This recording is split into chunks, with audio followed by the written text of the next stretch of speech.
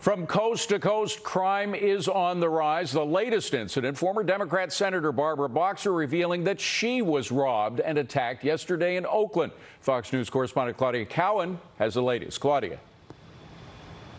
Hi, David. Well, the former senator is talking about this incident yesterday. She says it was a scary attack that really shook her up, and she says she is thankful she was not seriously hurt. Now, this all happened in an area called Jack London Square. It's a busy dining and retail area along Oakland's waterfront and near a building where Boxer has an apartment. She was alone, taking her daily walk around her neighborhood and talking on her cell phone. She told Fox affiliate KTVU she was approached by a young man who got out of a black sedan, who then attacked her from behind and made off with her cell phone.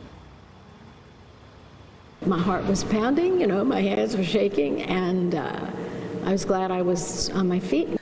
It's nerve-wracking, but all is well, and I feel bad because I love this town.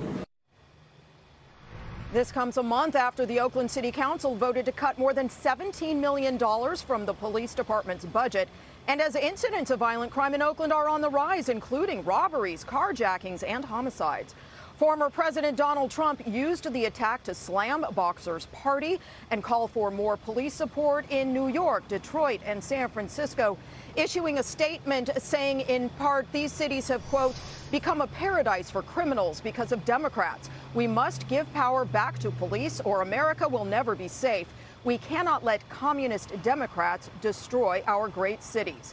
But talking to the LA Times, the former senator pushed back, calling that narrative, quote, a red flag, and saying Democrats want better policing and more resources to deal with incidents when they happened. Oakland police are investigating this case. They are looking for that black sedan, the getaway car. They say it may be the same vehicle that was used in other vehicle break-ins in that neighborhood yesterday. They are also offering a $2,000 reward for information that leads to an arrest in this case.